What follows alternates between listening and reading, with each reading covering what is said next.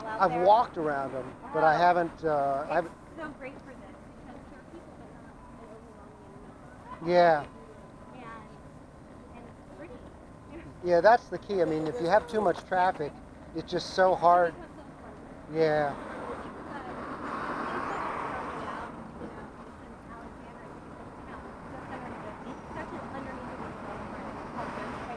Okay. There's this huge, wide open area. It's a park.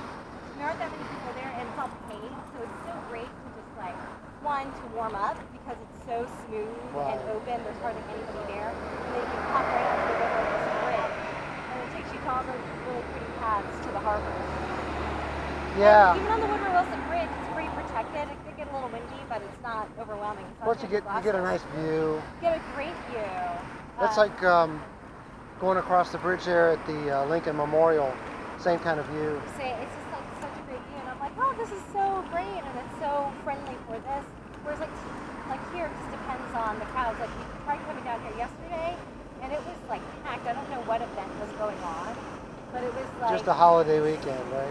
So. Yeah, it could have been a holiday weekend, and it sounded like there was an event because every sidewalk, I mean, even driving was a pain because there was just masses of people crossing the street, you know.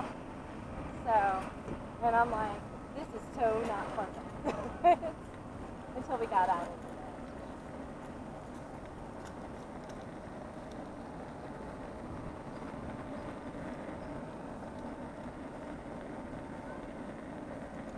All right, I don't see any cars. Looks like we're good.